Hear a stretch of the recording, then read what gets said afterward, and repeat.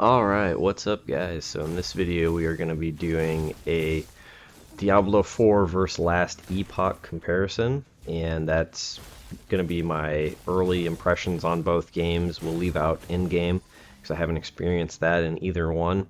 The D4 beta gave me an itch that I just couldn't, hadn't been scratched in a while, and so not having access to D4, I needed something to fill that void, and I just decided to give Last Epoch a try because I've played so much D2 and PoE in the past that I wanted something fresh. And first off, if you guys don't mind hitting that subscribe button, I'm getting close to 1,000 subs and I'd really appreciate it. But anyways, back to the video. The topics I'm going to cover in this are the classes, character customization, skills and builds, crafting and itemization, and gameplay. So first off, let's talk about the classes and the character customization. In this Last Epoch, there are 5 base classes, and then each base class has 3 specializations that you can choose from. Each class has its own skills, and then each specialization, when you pick that at around level 25, it's fairly early in the game, within the first few hours of playtime. You also get access, each base class and specialization have their own passive tree, and when you pick the specialization you get some passive stat boosts just from picking that specialization that are kind of themed to that. So like for the sorcerer, I believe you get bonus mana and like bonus spell damage or something like that just for picking sorcerer, which is one of the mage specializations. Then you gain access to that specialization's full passive tree, as well as the other 2 specializations, the first half of their passive tree. So it gives you a lot of options on how you really want to build your character and what your play style is, and what seems strong and enjoyable to play. You also get the skills of the base class, and then as you level through the passive tree, it unlocks those skills for each specialization if you choose to use them. And then I thought 6 skills. Diablo 4 and Diablo 3 only give you access to 6 skills. I thought that wasn't very many. This game, Last Epoch, only gives you 5 skills, so you are forced to have your left mouse click is like a force move, and you can't assign an attack to it, which took a little adjusting to me, but once I got used to it, it didn't bother me as much as it did in the first probably hour of playing the game. But still, only having 5 skills, you can see here at the top, this is what a skill looks like when you, so it's similar to the gems in PoE, where you can tack on support gems to sort of boost their power. Well, in this, as you level up, you unlock those slots at the top, and you can pick which skill you want to boost or specialize, and each skill basically has its own talent tree inside of it, and that's what this looks like here. So you can pick these passives for your skills as they level up. I believe each skill has a max level of 20, and you can gain plus to skills from gear to get a few extra points. So that's where a lot of your build and character power come from, is the skills you pick and how you boost those skills, as well as the synergy with your passives. A little bit on character customization. It seems like there are a lot of possible builds.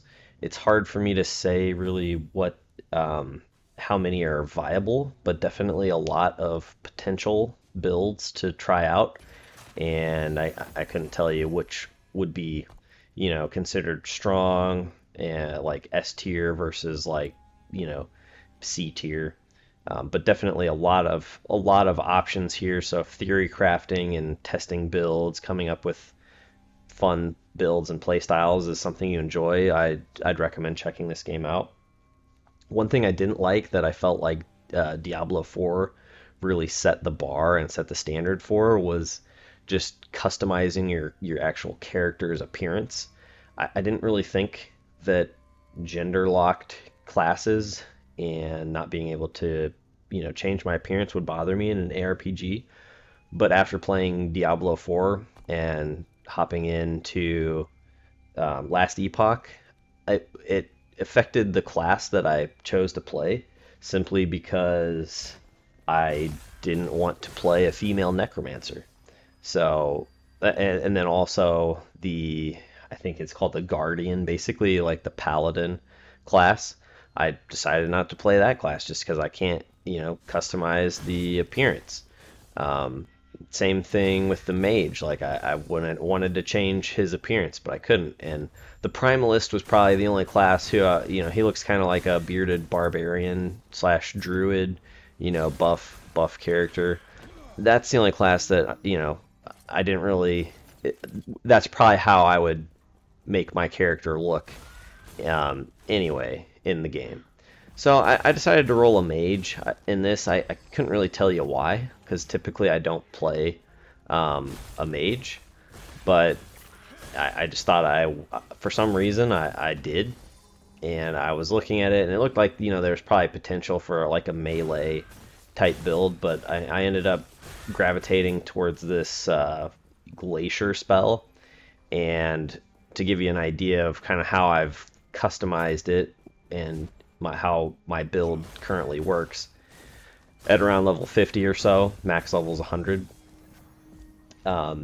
The normal function of the skill is it shoots the small glacier and then the medium and then the large, but there's a talent you can select in the skill that reverses that order. So I get the huge upfront damage immediately, which a lot of times one-shots stuff. And then if it doesn't, the smaller ones usually finish them off, or I just, throw out another glacier. And then I am taking the talents that boost the large glacier damage significantly. So I'll just have that huge upfront damage and just kind of, crit and burst things down. And then I have the shield. It's kind of like energy shield, but it drains over time.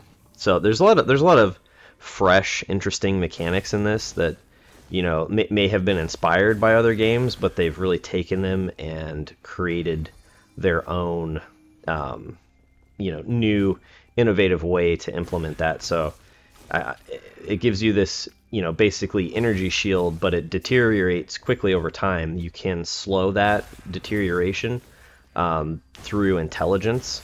I really like the stats in this game.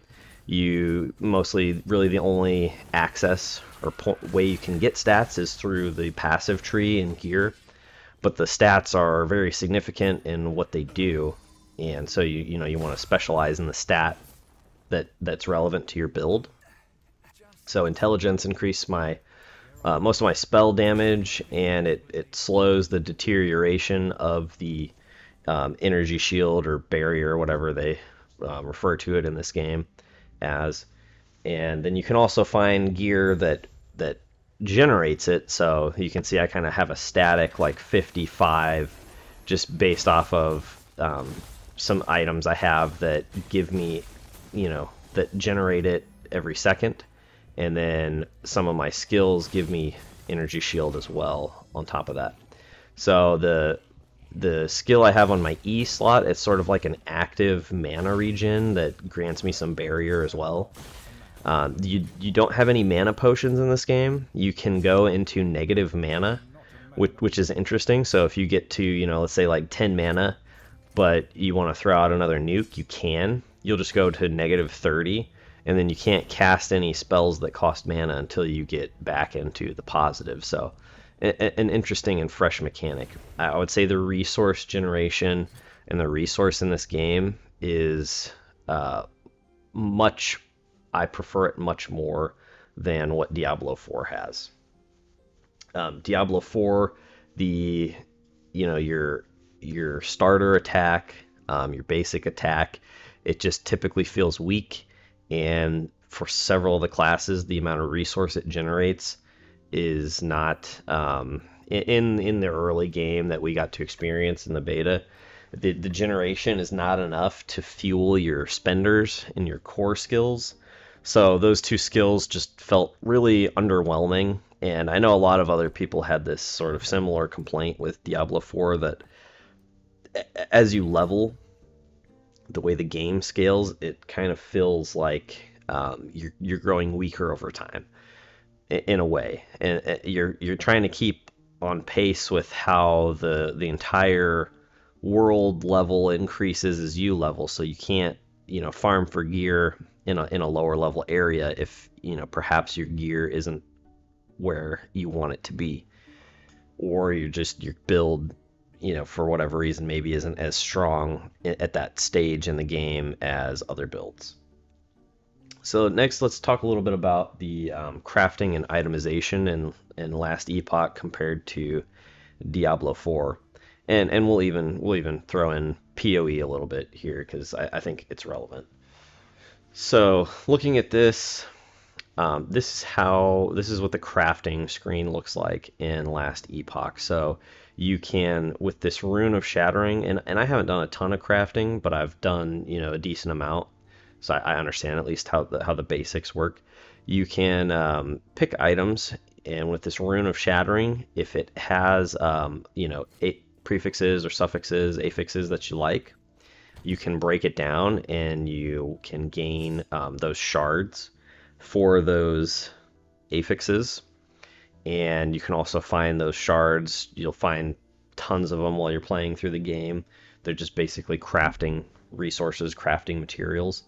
And each piece of gear has a forge capacity or a forge limit, and that's how many times you can craft to boost that item's affix tiers, or add on if it doesn't have an affix. If it has an open slot, you can craft one into it. And I really like the way that this system works because it feels meaningful and powerful, and you have access to it right out of the gate. So I've already done, crafted some fairly decent gear that I've not found upgrades to, just because it has so many of the stats that I want on it already, that it's hard for me to find an upgrade. So typically I'll just craft a new upgrade when I find something close with a good base or with a couple other good stats on it. Each affix you can level up through different tiers to increase its power. A lot of interesting affixes in this. I think maybe more interesting than Diablo 4 in a lot of ways. The itemization, one thing that I've been a little frustrated with is there are so there's the magic blue items, there's white items, there's rare yellow items, there are orange unique or legendary, whatever they call them in this game, items, and then there's green set items that I've found so far. There may be other tiers that I'm unaware of, as I haven't, I don't really typically look up game guides before I play a game. So most of the orange and green items I've found are for Necromancer, like I'd say 90%, and then I found maybe one or two that are for Primalist, I'm assuming, or like a physical DPS class. So I haven't really got to test those items out yet. I've just been using rares. There's a built-in loot filter that is really nice. It has a lot of options and settings in it, and I've just basically set it right now to just showing me all the rare items and above, and I just pick up all the rares, and when my inventory's full, I'll shatter the ones with the affixes that I want to stock up on for my build, and then I just sell everything else. That's how I've been doing it. The inventory management system in this game, it's all right. It seems like my inventory fills up pretty quicker than I would like, and most of the items don't really sell for very much. Like the 14 gold that drops on the ground, typically the items will sell for between 10 and like 30 gold. So you can easily find larger piles of gold on the ground just from killing monsters. So it almost seems like I'm wasting time picking up items and selling them, but I do feel like it's worth worth it to hunt for the affixes I like and look for possible upgrades. So that's my only complaint, really, for the itemization. I do like the itemization in D4 as far as the drops go. I feel like the drops are done very well. I hate having to deal with loot filters. I feel like if I have to deal with a loot filter, it probably means there's too many things dropping on the ground that otherwise should just not be dropping. And I think D4 had that really done right, where one thing I'm curious about is if there will be a use for blue and white items in Diablo 4 in the crafting, or if it's really just going to be like you ignore those items. But even if they are just, you know, trash and not worth picking up, potentially, there are so few of them that at least drop at this stage in the game that it doesn't feel like a loot filter is necessary. So I would say the crafting in this game is between Diablo 4, PoE, and Last Epoch. I would probably rate Last Epoch higher than the other two. I think the PoE crafting is almost inaccessible to the average player, aside from just in a league, you find a piece of gear, especially in hardcore, and it's missing a stat, like you could craft on some life or some, you know, lower tier of resistance. It just what you need to like fit into your build. But it's not really something that you utilize beyond that, or utilize while you're leveling, or to really customize your character. Whereas in D4, I feel like the crafting is going to end up being, oh, let me break down this legendary power that I've been using because it's essential for my build, and I just found a stat upgrade on another piece of gear, so let me break down this legendary piece for the power and then slap it on my new piece of gear. And then when you get to high levels or possibly in game, oh, let me upgrade this piece of gear 3 or 4 times to get it maxed out. I don't think there's going to be a whole lot of thought in the D4 crafting, at least from what we've seen so far. I could be wrong. There were some things in the D4 crafting that I didn't fully explore. I think I don't remember if you could do stuff with like the specific affixes on the gear or not. But in this you can. So you can, you know, there's a lot you can do. So you could select, like if there's an affix you don't like, you can select that and attach a different, like a scroll, and be like, I want to re-roll this, or I'm going to upgrade this affix and then roll a random new affix. So that was kind of beneficial to me, because if it was like an affix that I didn't really like, I could use that crafting material to upgrade the affix tier and then have a shot at getting something that was beneficial to me. So I could do that like 2 or 3 times and end up with like a tier 3 or a tier 4 affix, and then get something that I actually wanted. So that was very significant. And then there's just, you know, you can upgrade the affix, and then once you get that too, you can still upgrade the affixes. When you run out of the forging potential, that's when you know, that gear, that piece of gear is kind of done as far as the upgrades go. I don't know if there's anything later on you can find that like refreshes the forging potential.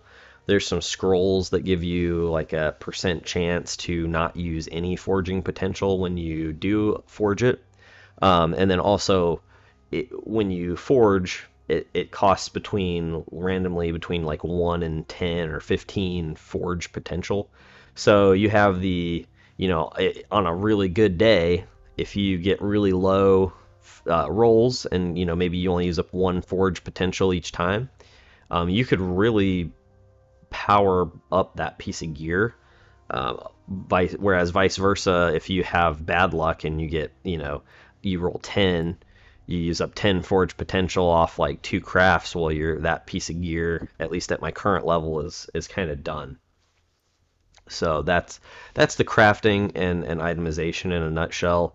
The itemization is you're pretty standard, like cooldowns, move speed, resists, damage increases of various types, and attack speed, cast speed, minion damage. It's pretty standard. There's some plus to skills. There were some more interesting ones that I saw that I'm assuming will probably be on higher level gear, where it's like it has a percent chance to give you like fire aura on crit, some stuff like that. So probably as I get to higher level, there'll be more interesting affixes like that, where it's like on crit effects or on hit, things like that.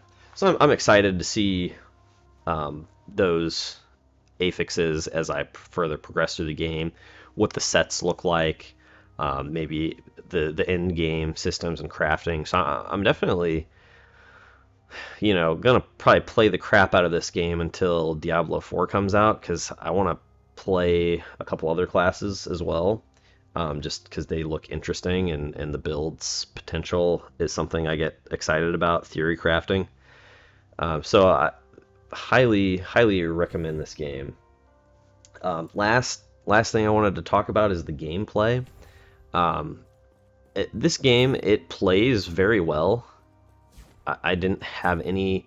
It's still in early access, but it feels like a finished product almost at this point to me.